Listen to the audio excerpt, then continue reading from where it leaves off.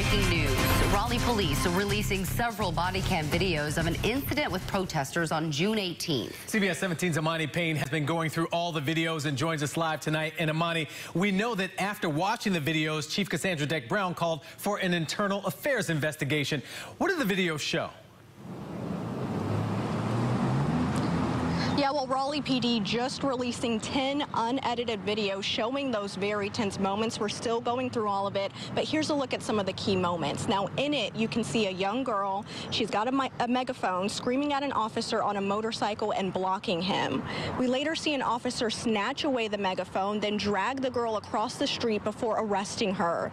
That girl, later identified as a minor, could be heard screaming and crying. We also see another woman holding on to that teen girl. She's heard saying she's 17, I can't let her go, and asking the officers, quote, when did she do that? That woman was also arrested. The several videos also show the officers holding up sticks in defense and shouting commands at the protesters who were defending the ones who got arrested.